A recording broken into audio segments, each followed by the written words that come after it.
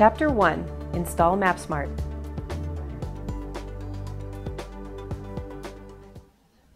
Begin by powering up your data collector and connecting it to your PC.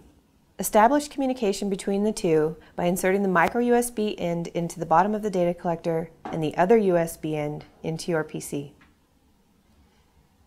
Windows Mobile Device Center will launch.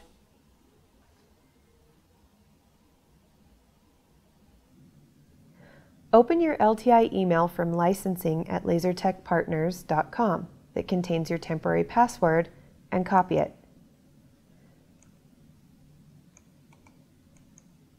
Click the link to access License Manager and log in with your email address and the provided password.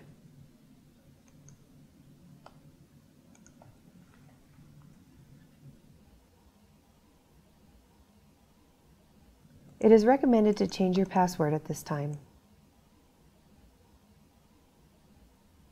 Click Download Software. The BAP data collector is running Windows Mobile 6 and has a QVGA display resolution. Choose Download MSI for these options. For other data collectors, these details can be found in the manual. Some browsers may display downloaded files differently. Execute the MSI file by double-clicking on it, and then click Run. Click Next through the prompts until the installation is complete.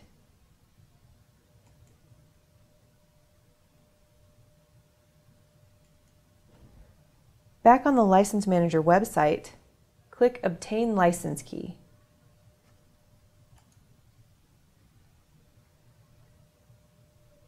Copy the MapSmart purchase ID and paste it here.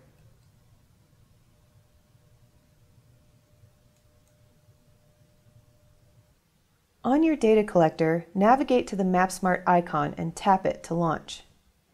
Here is where you'll find the machine ID.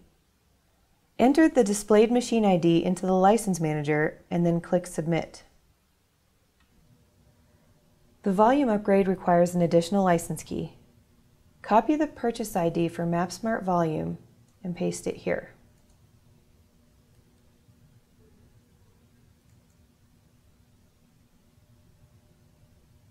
The machine ID will be the same for volume. Copy it and paste it here.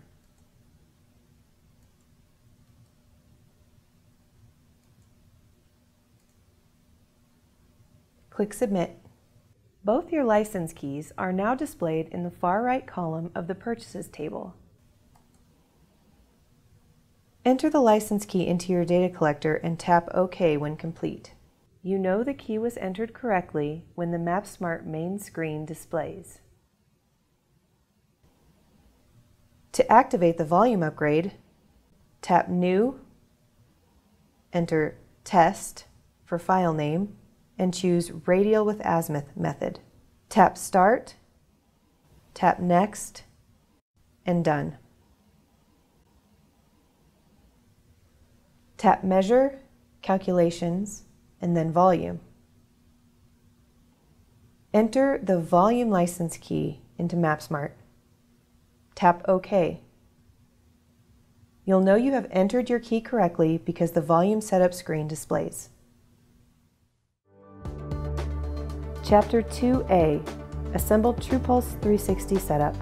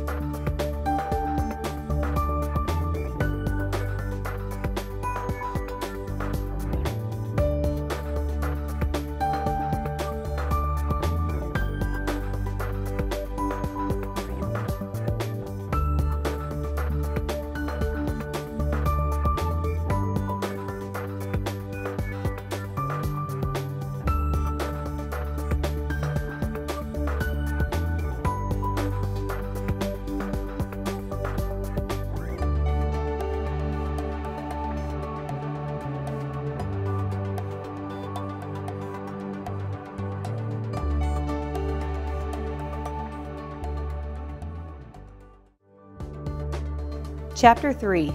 Assess Stockpile.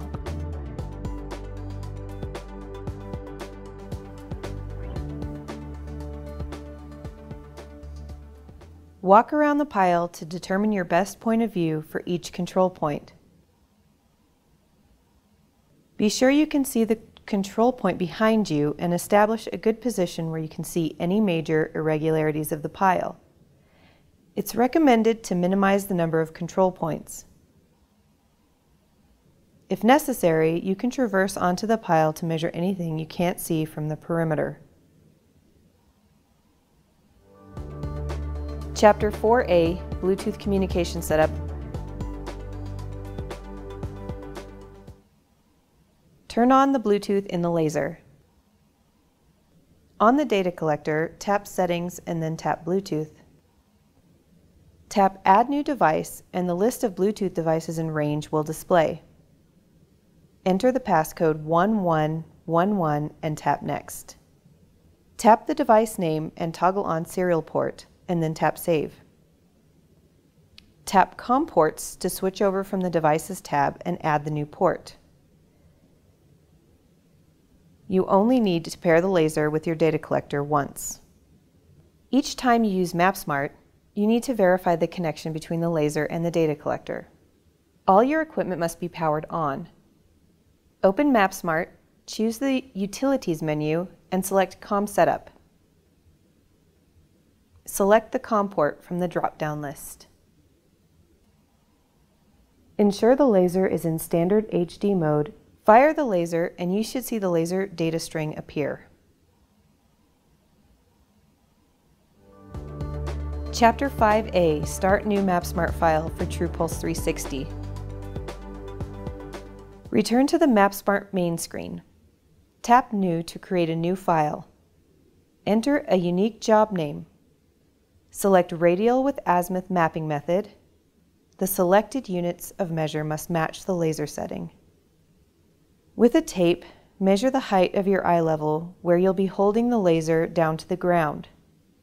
Enter this value in the instrument height field. When shooting directly to the pile, side target height will be 0. Enter the height of your traverse targets and tap Start. Unless you have a known XYZ coordinate for your instrument position, just tap Next. You are now ready to measure your stockpile. Chapter 6, Measure the Pile. From the MapSmart main screen, begin taking toe shots, starting at the far left end of the pile. Enter toe in the note field. Tap Add to Pick List, then tap Done. Check Auto to finish all the toe shots from this position. Uncheck Auto. Aim at the first pile shot and fire the laser. Enter Pile in the note field. Tap Add to Pick List, then tap Done. Check Auto to finish all the pile shots from this position. Be sure to shoot the pile's horizon, irregularities, ridges, and troughs.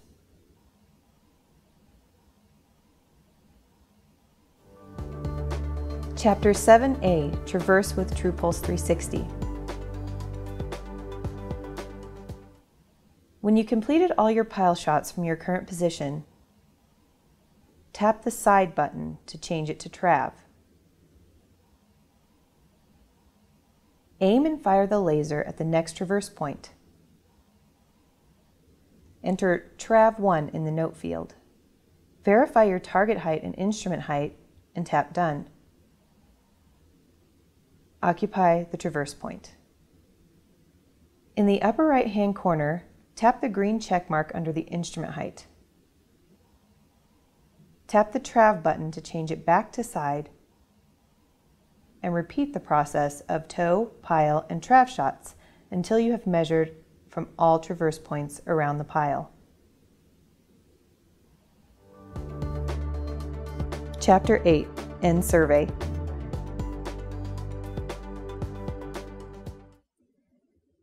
After shooting the last pile shot from your last measurement position, toggle side to trav for the final time.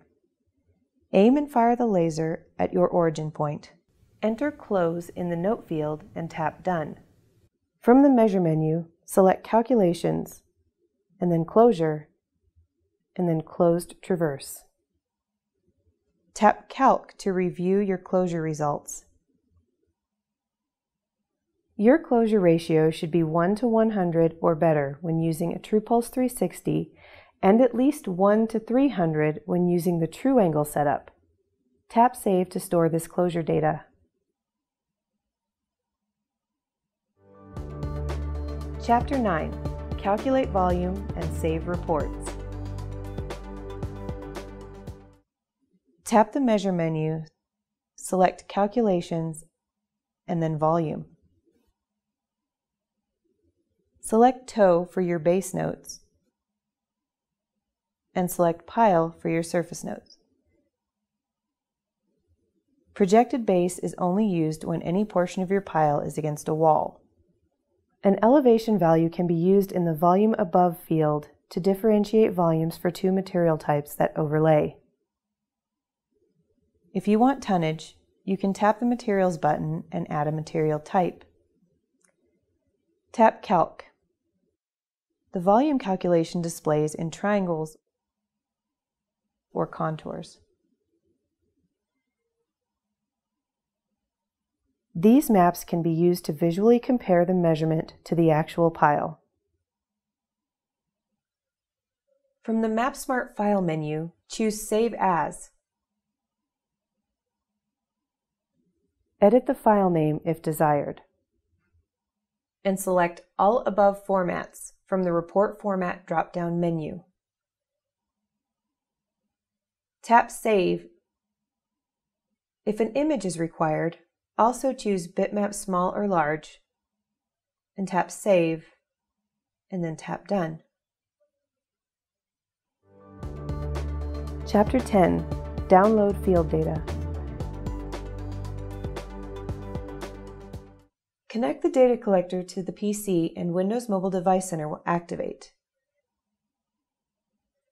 Click on Connect without setting up your device, click File Management, and browse the contents of your device. Double-click the data collector's hard drive and browse to My Documents, MapSmart, and the folder that is the same name as your data file.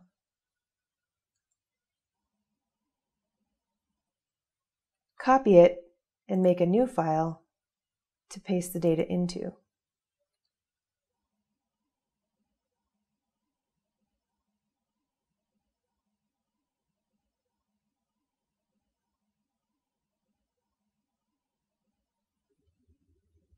The new data is now on the local PC and ready for use in Excel or any CAD program.